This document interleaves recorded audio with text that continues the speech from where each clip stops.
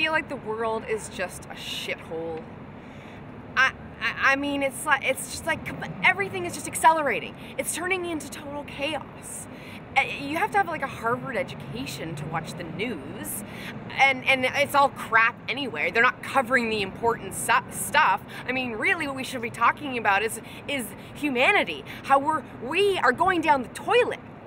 Human beings, we're going down the toilet. Why are we talking about Obama's first 100 days? Who cares about his first 100 days? What he went into? He's gone into syndication.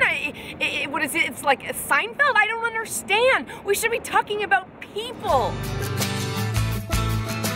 JaneSezz. Boobs. In case you're not paying attention, boobs. Anyhow, back to what I was saying.